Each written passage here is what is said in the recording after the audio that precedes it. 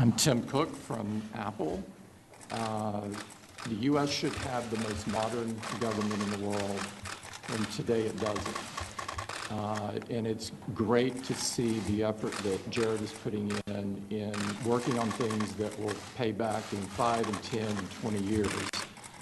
The government should be focused on its citizens, and the services of the government should be measured on how pleased the citizens are with receiving their services.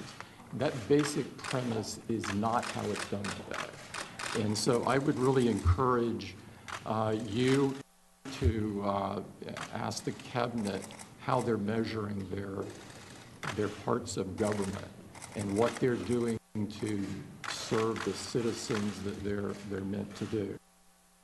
Secondly, totally unrelated, but something I feel very passionate about, coding should be a requirement in every public school.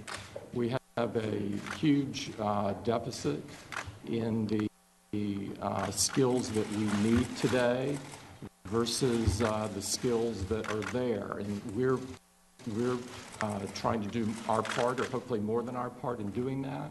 But I think leadership from government is also key. Thank you very much, Bill. Appreciate it.